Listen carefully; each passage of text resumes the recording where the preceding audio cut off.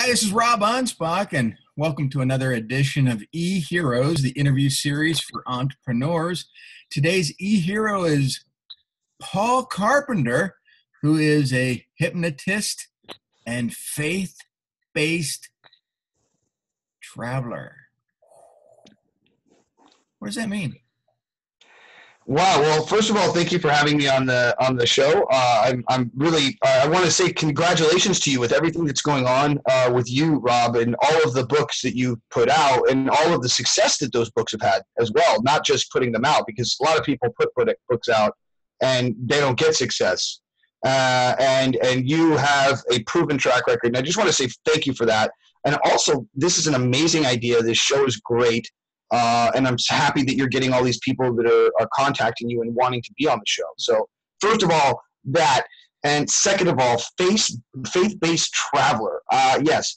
So a lot of times in my posts, I write faith-based life.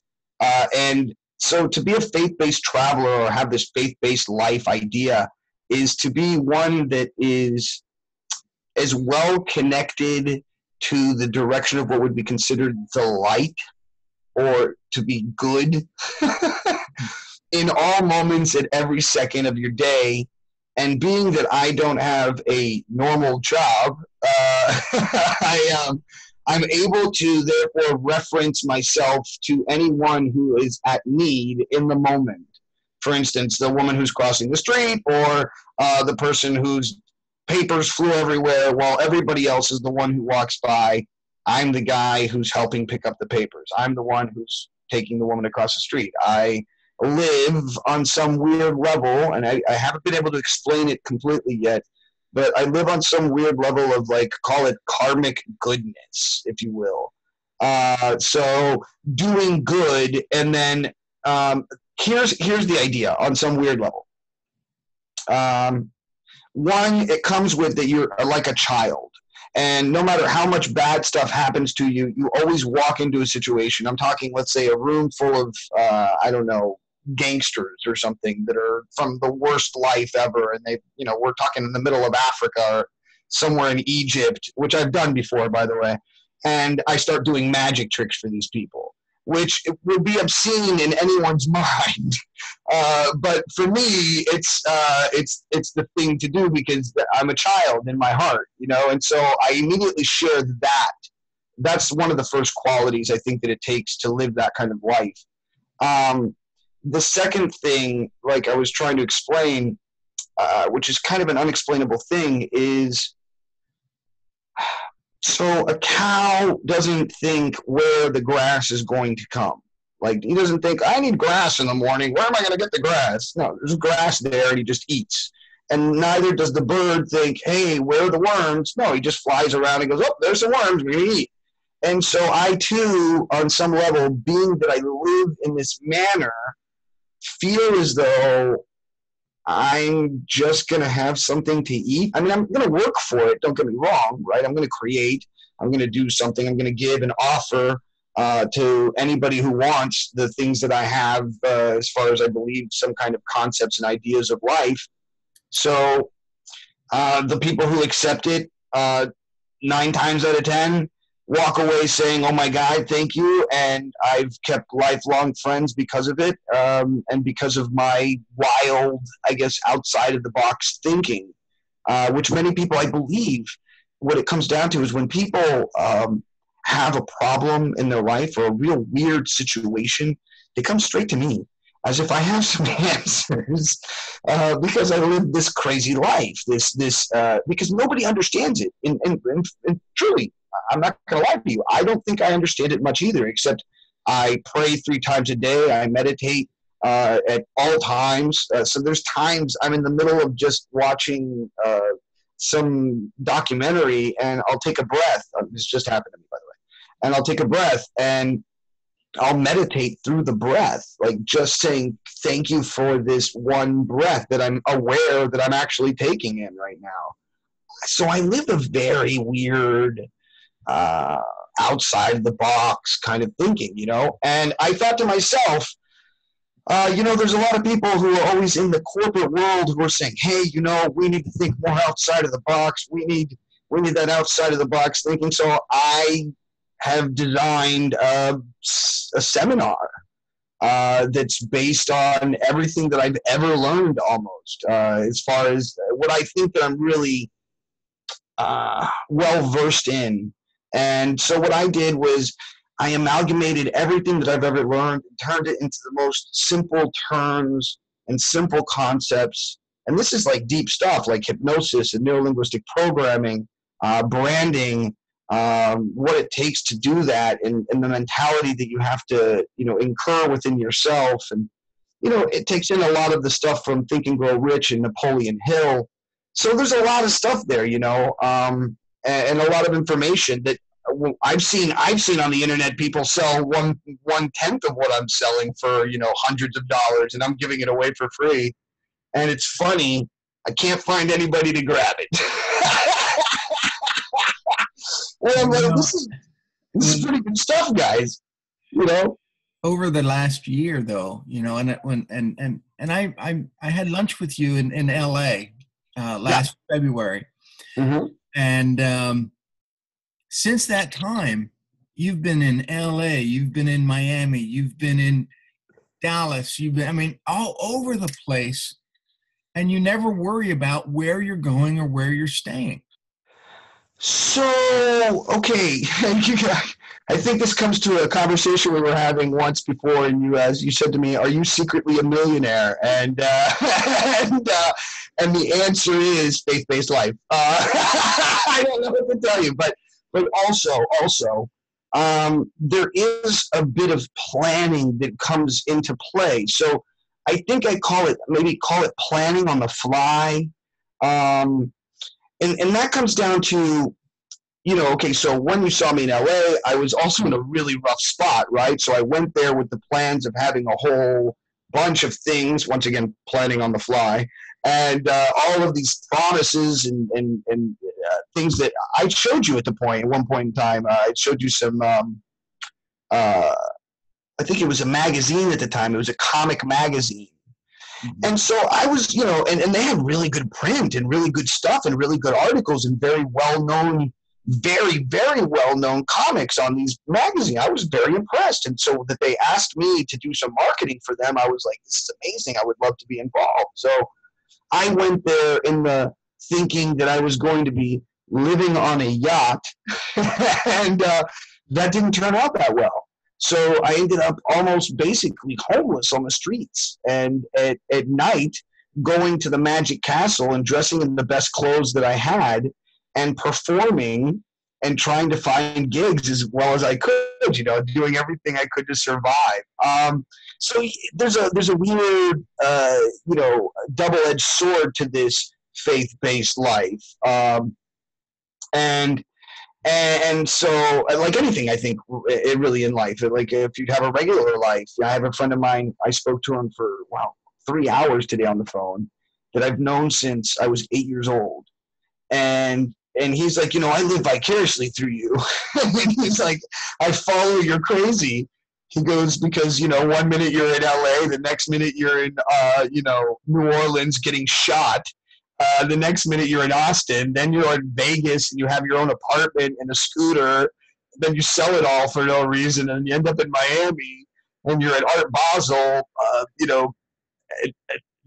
making these edifices of art, at these $1 million hotels. And then all of a sudden you're arrested, and then you're hanging out with Shepard Fairey, the guy from Obey. It's like, who are you, man? So I think, and this also comes back to that same conversation with my friend on the phone. I think that somewhere along the way, and this was an accidental thing that happened to me when I was 14 years old. A friend of mine who shall remain nameless, who I still know to this day, came over to my house, and I swear to you, I'm going to show everybody because I don't want anybody to think I'm lying. He brings to me something that looks like this, okay? I look just like this. I mean, I'm not even lying to you. Something like this, he says. It's a little, just a white little piece of paper. And I'm 14 years old, okay? Mind you, I have never at this point done any kind of crazy psychedelic or anything, nothing. I was a pure saint for most of my life. Oh, I didn't have sex until I was 20. So, he comes to me, goes, "This is acid." And I go, "What's acid?" And so we take some acid together at 14 years old. We're riding a roller coaster. And when we come to realization after, I think, 45 minutes or 20 minutes, whatever, I don't know what time, what happened, we were watching a screen on a television with fuzz. And that was all. So at some point, it becomes late in the night, and he says, "Oh, my God, I got to go home. My dad's going to get pissed off at me," and just takes off running and goes home and leaves me in the room by myself. Now, something very important happens to me in this moment, right? Now, one, the walls start melting, and I start, oh my God, when is this going to end? And then I realized something very deep and profound in that moment, and that was life can end at any moment really quickly. And you have to know something right here, right now. This experience is to tell you that this is going to end. You don't have to worry. This is going to dissipate from your body, and you're going to be clean in a day or so or whatever. You might feel some weirdness. And I was weird that I was dosing. I was telling myself this as if a doctor was inside of me telling me this information at 14. What do I know at 14? And so I remember telling myself, it's okay, it's going to end. It's okay, it's going to end. It's okay, it's going to end. And that meant something huge, that life was going to end, and that was okay. And even though I knew that I wasn't going to die, I knew that this thing, this moment, like any other moment in your life, is going to end, and that's okay. And so I think somewhere along the way, when I was very young, I don't know if I've told you this story before, but when I was like 6 years old or 5, my mom told me not to go outside. So, of course, I went outside. I went out the front door. I went up to the sidewalk, and I stopped. And then all of a sudden, I remember these 3 little rocks. They were like pumice stones. In the 1970s, they were really popular to put out in front of your house as topiaries and such. So I climbed the first one. I climbed the second one. I get to the third one. I sit down, and I put myself into a meditative pose, as if I know what I'm doing. I'm in this moment, and I fall into a deep meditation. And somewhere in this process, I feel something touch the top of my head, like a droplet of water. And it just travels and flows through me. And it says, "My dear son, I will always be behind you and protect you."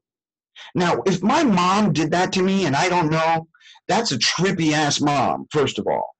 But I don't think that was. It was so intense. I mean, I felt like a wash, if you will, come over my entire body.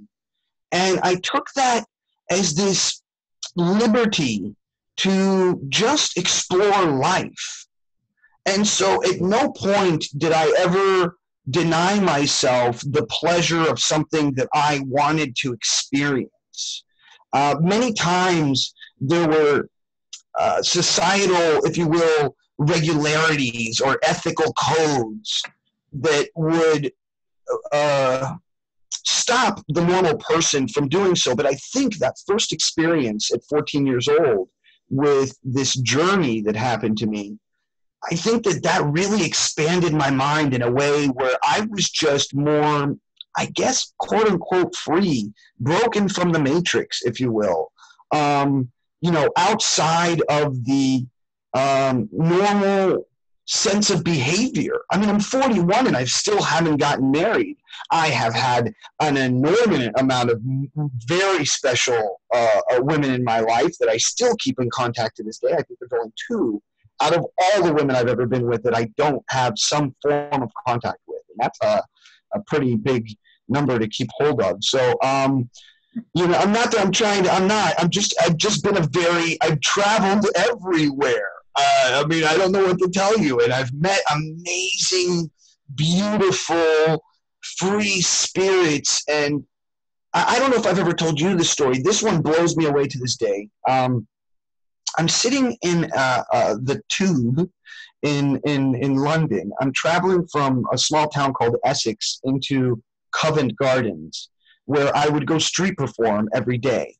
And I did this for months and months. And it's usually when I street perform, I'm so addicted to the creation of a moment that I just want it every day, and I want it. But I also don't burn myself out, so I only work like 2 or 3 hours.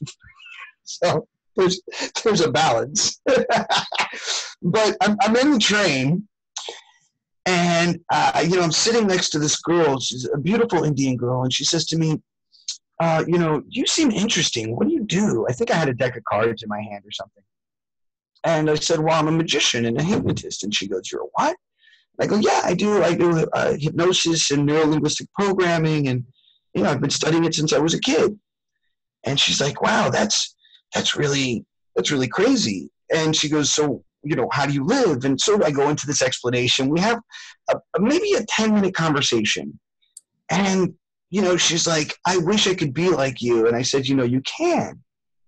And she goes, how? And I go, you just start walking in that direction. And she goes, what? And, maybe she didn't get it or something. But then all of a sudden I receive a message, and this is, I believe, 6 months later from that moment on Facebook, on my fan page, of all places, right? And she says, hey, I'm not sure if you're going to remember me, but I was on the train with you, and I was telling you that my dream was always to be in fashion, but I was not a very good-looking woman, so I didn't know how I would be in that world. But I've always been an editor, and I loved writing. And I just wanted to let you know that day I quit my job. And for all this time, I couldn't find a job. And today I found the job of my dreams. I'm the editor of a brand new fashion magazine. And I am wow, So, and I have countless amounts of stories like that. That's the story. That's the real kicker, is that I have amazing, beautiful stories of transformation of people who have somehow or another found inspiration in my insanity, call it. Well, let's talk about that insanity, because that is what is that is what is helping you create the seminar that's going to help inspire so many people to understand who they are and where they need to go. The creation of the seminar has been something that I've been doing over many years. I've given parts of this at different businesses. I remember my friend, when I was 28 years old, he hired me to do an amazing artist, by the way. If you want to look up amazing, just wicked artist, his name's Jody Robert. That's just a side note. But he hired me when I was 28 to do his office company teaching. I walked in there and I did this whole thing where I was doing magic and neuro-linguistic programming, mixing it together to try and express ideas. And so then I did it again when I was in Greece. I had lived in Israel for a year, and then I backpacked through Europe for almost a year. And at that time, I did a lecture that lasted 4 hours for the International Brotherhood of Magicians of Greece. And they were floored, and they loved it, and they were amazed with me. And so I thought to myself, somewhere along the way in the last year, which was quite tumultuous, as I said, I was shot incidentally by being around just a weird situation in New Orleans, in a really weird day, by the way. It was the worst day of shootings in New Orleans history, where 14 people were shot all in the same day, and me and my friend were numbered 13 and 14. Really weird. Just a very weird, just sprinkle in a little bit of, why not? So yeah, it's been a very tumultuous year for me, and somewhere along the way, I've had some very beautiful people, you being one of them, Rob, and I'm not just saying that, I really mean that. The way that you've sponsored me, the way that you've always kept up with me and talked with me. I've had some very beautiful mentors in my life in the last year that have really stepped up to the plate and have said, listen, man, I love you too much, and there's too much beauty in what you're creating inside of yourself and around the people who see you to have this go to waste. You need to create something for people to really grab a hold of and understand who you are. And all the crazy whatever and this and the videos and the naked in the streets of Manhattan, who cares, bro? That only helps you sell it later on when you go, hey, look, I've actually made something of myself, and all this other crazy just shows that I can tell you how to be crazy too, but not take it too far. Something to that effect, you know? And you know what? Honestly, when I say crazy, I don't think I'm actually crazy. I'm thinking what society as a whole would look at. If they look at any one of my videos of me, you know, ranting in the streets with a fig leaf on my crotch and a cardboard sign, you'd be like, hey, this guy's a little poopy. And then if you also see, you know, a video of me with a swastika on my forehead, or I'm doing blackface in a video, I'm walking into women's bathrooms and using the restroom, you'd say, hey, the guy's pretty out there. But I think if you look at the whole of what my internet existence is, there's a very prominent speech there, which is easily share, love, give, grow, faith-based life, love one another, share with everyone. You know, even when I'm homeless, I'm talking to the roughest of the rough. And I wrote about this. It's on my blog, which is Mentally Hip blog, just to throw that out, sorry. So yeah, on my blog, I spent 30 days homeless in New York. And so every day I was sleeping at Columbus Circle. And I was literally, this is crazy, I had a tarp and a backpack, and I had my magic tricks in there, and I would have 1 or 2 days of clothing. And the rest of my stuff was hiding behind Houdini's magic trick inside of Phantasma Magic. All of my clothing, my belongings were all hiding behind a Houdini museum installment. You can't beat this kind of stuff. And so I would come into the magic store every couple days and hang out with my friends who were magicians, and I would grab some clothes, put my dirty stuff in there, you know, dip it away in a plastic bag so it wouldn't stink up the store, and I would run back out to the street and start performing, and I was performing in Times Square. So I'd be performing in Times Square, trying to save some money, eating some food, and then going back to Columbus Circle and sleeping under the face of an angel every night, which was part of the sculpture, and which is the face that's facing towards Times Square. If you're looking at the Columbus Circle area, which has the waterfalls around it, I would literally right there on the platform just put out my tarp, and I would go to sleep every night. And in the morning, I would wake up, I'd run to Starbucks. As soon as they opened, I'd get some coffee. I'd run to the YMCA, and I had snuck in, and I finagled my way to have some people like me, and I was able to get in every day and take a shower because they knew that I was going to just take a shower. They knew I wasn't working out, and they knew that I was a good guy trying to get dressed nicely every day. So I think they just felt for me, and so I finagled it. So for a month, every morning I would write at the YMCA. I would use a small computer that had the change thing for people who were tourists. And I would put in like $2 or $3, and I would write as fast as I could and talk about what had happened to me the night before and the experiences that I was going through. And so, yeah, that led to this idea that I've had for years now, which is to take people with super, discretionary income and take them and put them into a homeless experience for 3 to 5 days, and really, take everything away from them, their wallets, their phones, their everything, and then just really just run them through the muck of the system, of what the system really is, and run them through that and show them what it feels like to be homeless. Because you think, oh, well, let me just take the guy to a homeless shelter. They'll help him. And yeah, they help. And I'm not taking anybody down who works at a homeless shelter. I'm not pushing away anybody who does anything for the homeless. But it's this really weirdly derogatory help. It's like, okay, look, we bring you in, but you have to be here at 9 o'clock. We kick you out at 4 in the morning. And here, go on this work bus and work all day long, make $50 possibly dollars, and then oh, we take away $10 for travel, and we take away $5 for your food that we gave you for lunch, and then by the time you get back to the thing, you barely got $20, $30.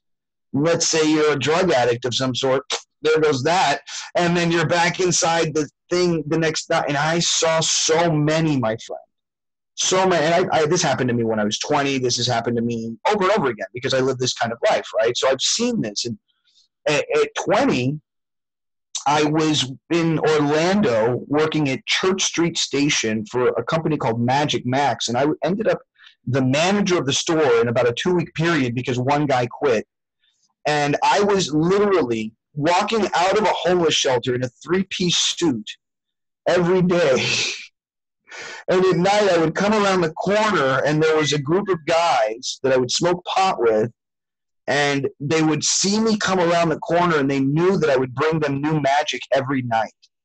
And it was on cue. As soon as I came around the corner, a group of them would start screaming, hooting, and hollering, "Magic Man! The Magic Man is here!" And I brought some form of love and happiness to their life. And so you travel all over this world, and you kind of live a nomad life.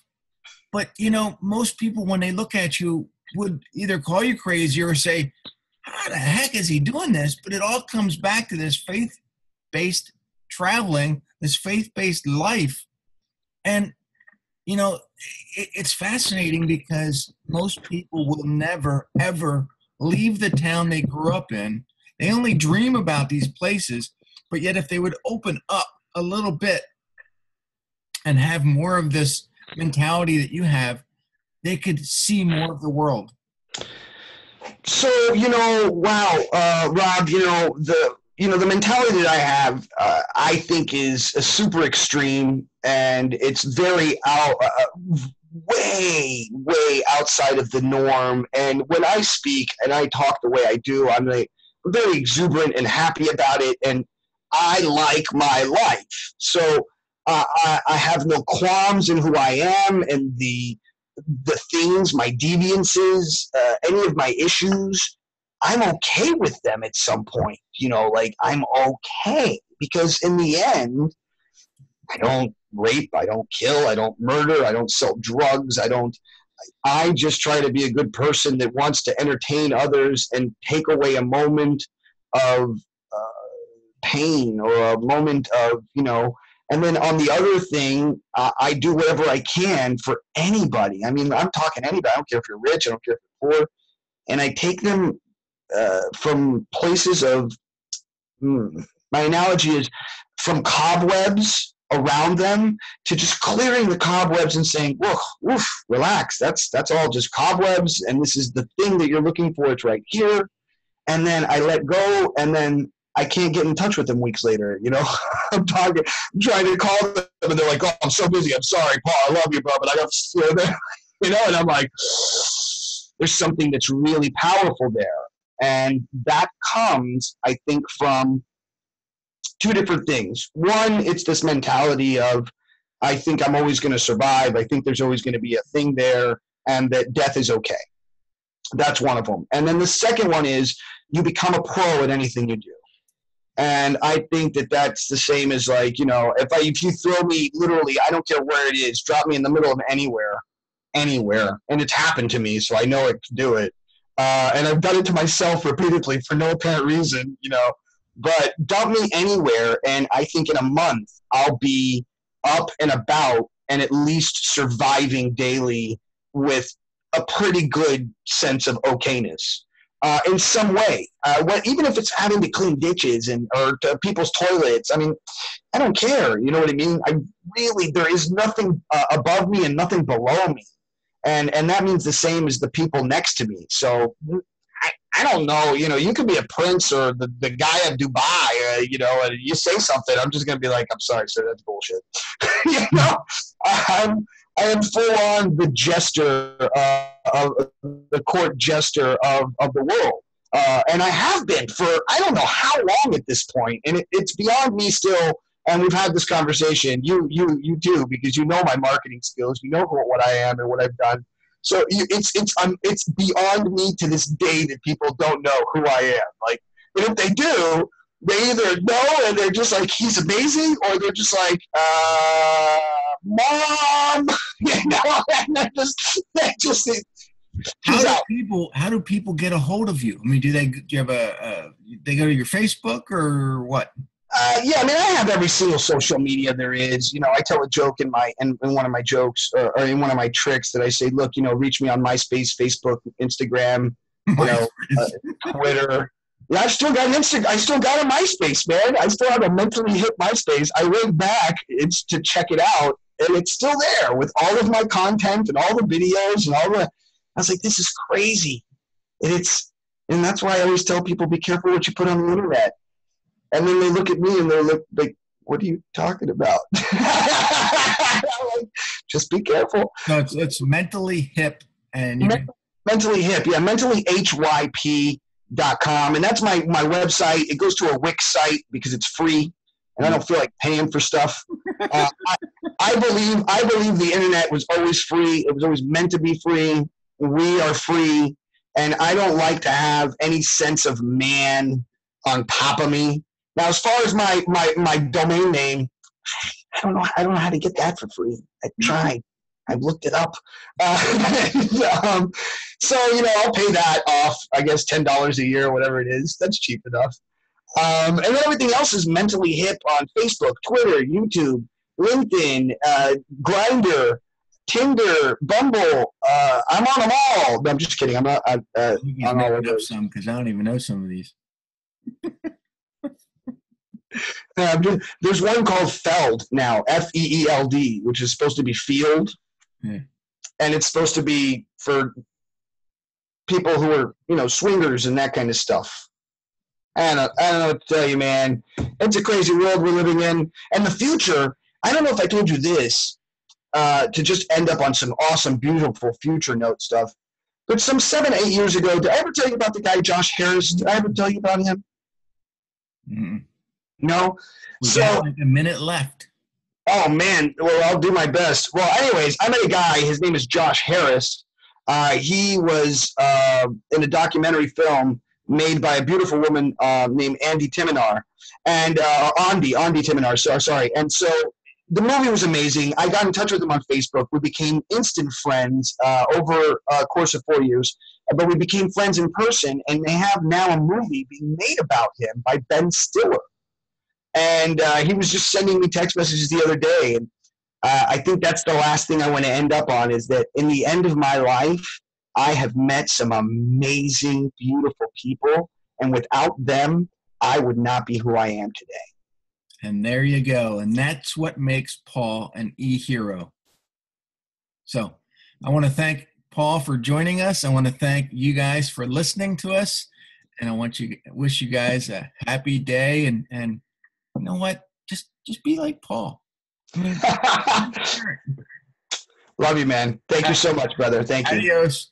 And check out future eHeroes episodes on iTunes, on Google Play, on YouTube. Adios.